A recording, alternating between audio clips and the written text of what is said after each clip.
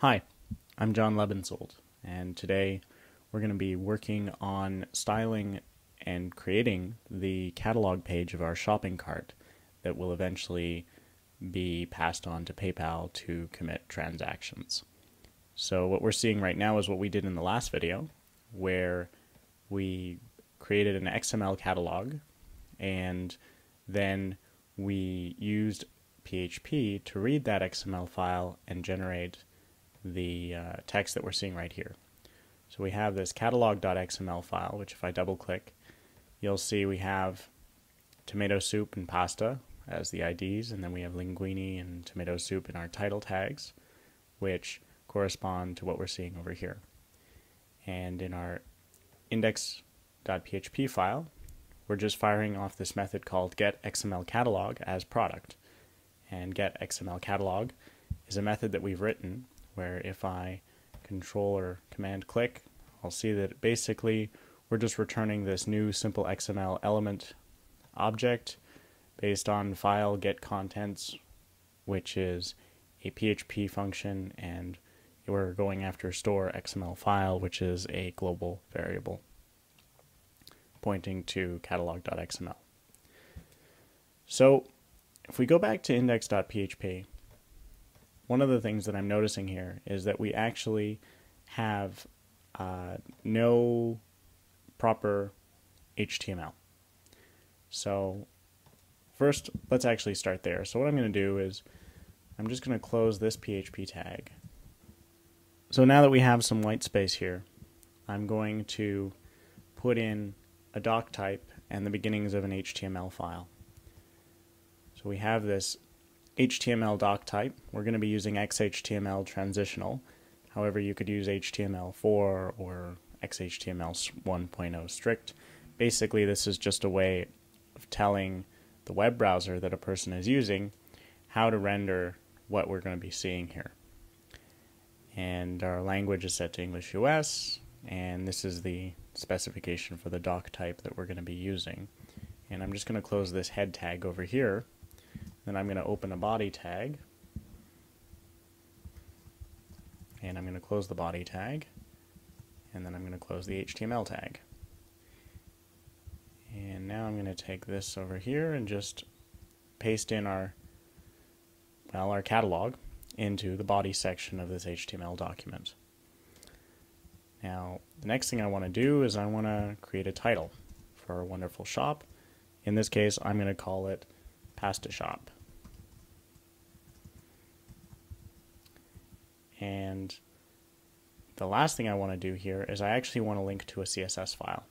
So if I refresh the page right now, you'll notice that Pasta Shop has appeared at the top, but nothing else has really changed. So let's create a CSS file.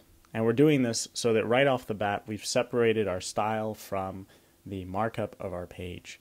And this is a good thing because we're going to be creating other pages and we want them all to look the same. So I'm just going to create a new CSS document. I'm going to call this main.css. Now, if this was a larger project, we could actually have multiple CSS files. Personally, I like to have a form.css where I store all of the CSS for forms. And if I've got an administrative section of a page, sometimes I'll have an admin.css, and then I'll create a bit of logic to load that only if the administrator has logged into a page. But in our case, we just need a main.css file, which we're seeing right here. And I'm also going to make the beginnings of a little template here.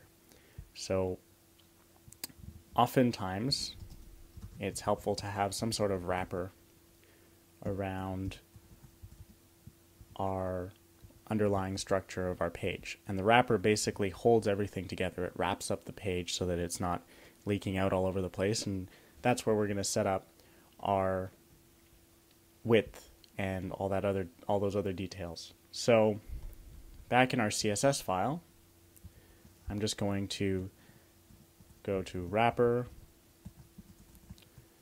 and I'm going to set the width to, let's say, 980 pixels. We're going to add a bit of padding and a background FFF is white. Put in a nice little border of EF, which is light gray. And margin 0 auto will basically align it to the center of the page. And I'm going to set text align to center, so all the text will be center aligned. Now, another thing I like to do is I like to use this star character to essentially set up zeroing parameters, or zero margins and zero padding for everything on my page. Now, this star character means that this is going to be applied to every single element, every single tag. And the reason why I do this is because the Internet Explorer will want to render margins and padding for the default paragraph tag, for example, with a certain padding and a certain margin. And then Firefox comes along and it has its own margins for padding and margins and padding for paragraph tags, and so on and so forth. So this way what we're doing is we're basically setting everything up to be 0, and then we're going to go in and we're going to set it up the way we want. And this cuts down a whole chunk of CSS related issues for cross-browser support. The other thing I'm going to do is I'm just going to set the font.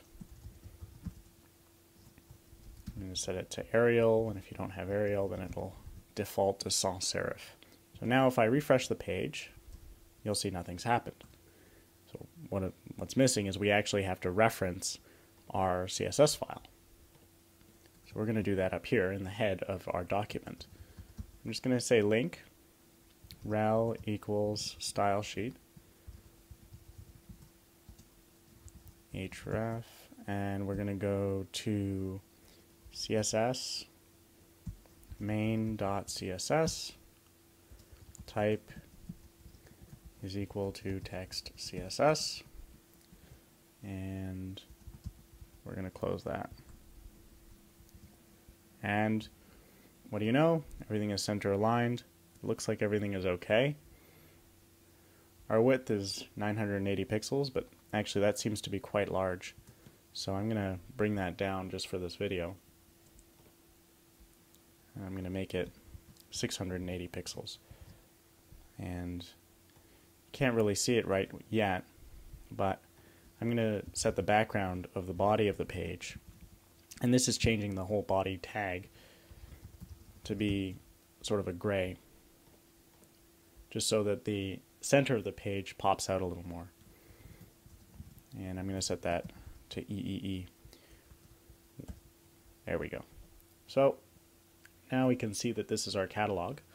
Nothing too special quite yet, but it's a start. Now the next step is going to be to put together a bit of navigation. So just like I created a div called wrapper, I'm going to create a div, and this time I'm going to set it as, or I'm going to set a class called nav, and that will serve as our navigation wrapper, or navigation div. Div is just a fancy way of saying divider. And in here I'm going to have a couple hyperlinks. Right now they're not going to link to anything. We're just creating the underlying structure, and we'll have one for view store. We'll have another hyperlink for view cart, and we'll have another hyperlink for clear cart. I'll save that, and if I refresh it, you'll see we have view store, view cart, clear cart. Now this doesn't look very inspiring quite yet, but we're getting somewhere.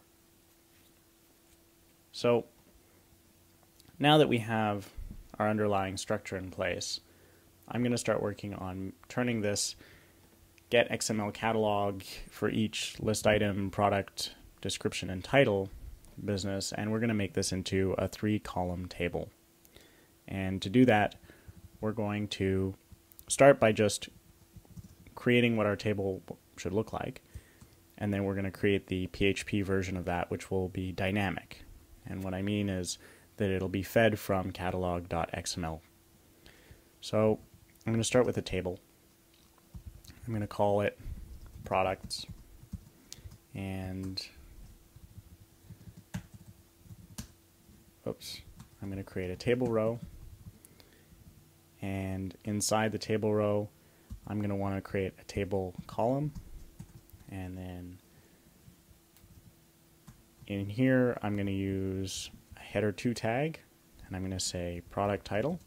So I'm just mocking this up right now, and we'll have a div, and we're also going to want to pull in an image. Not really sure what the source for that image is yet, and I'm going to set the height to be 100 pixels and the width to be 80 pixels. Of course, this could all change. And then we're going to have a span tag, and then we're going to have a description.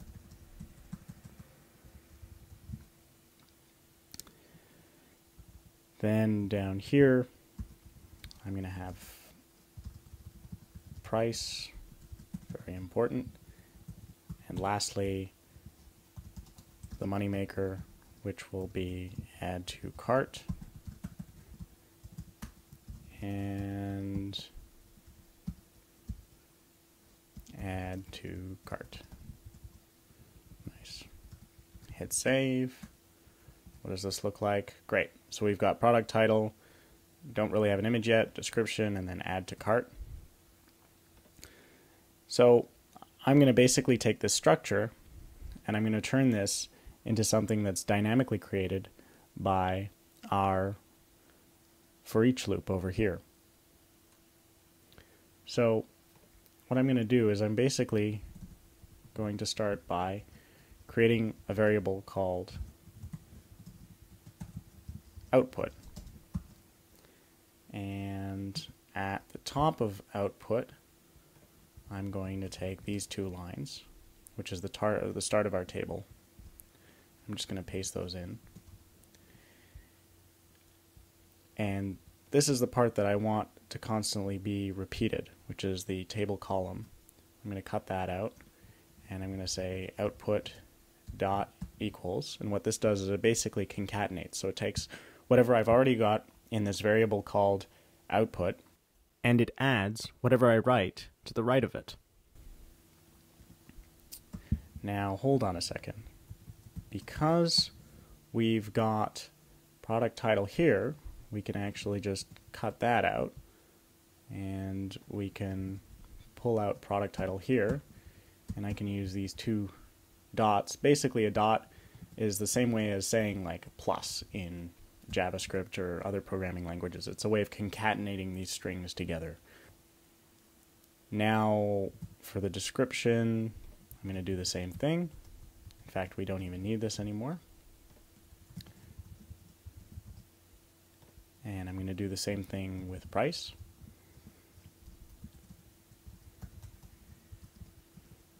Now I'm not quite sure exactly what the image tag was, so let's go back to the catalog.xml file. So we used img. So I'm just going to, again, do product img, and I'll hit save. And now if we refresh, we don't get anything, right? Which is because basically everything is stored in this variable now. So we have to actually echo the output when we're done looping. So you'll see we get the tomato soup and the linguine graphic. Now we still need to close our table. We're getting these little X's over here, and Eclipse is trying to tell us that this is not proper XHTML. So I'm just going to get rid of some of this white space. And before we echo the output, I'm going to do one last concatenation, which is another table row, or the closing table row tag, and then the closing table tag. So now if I view the source of this page, you'll see that in our table called products, we actually have two columns, one for tomato soup and one for linguine. And if I go to my catalog and I create another product tag, let's say I call this rice, or, well, we should probably stay with the whole pasta theme. So let's say I create another tag, and this time it's freshly ground cumin. like in the first video. I save that, and we go back, we'll end up with 3 columns. So it's automatically feeding this, or it's automatically creating this from our XML file. In the next video, we're going to wrap this up, and we're going to essentially refactor the template, and we're going to move it into a templates file and sort of clean it up and make our index.php file a little nicer to look at.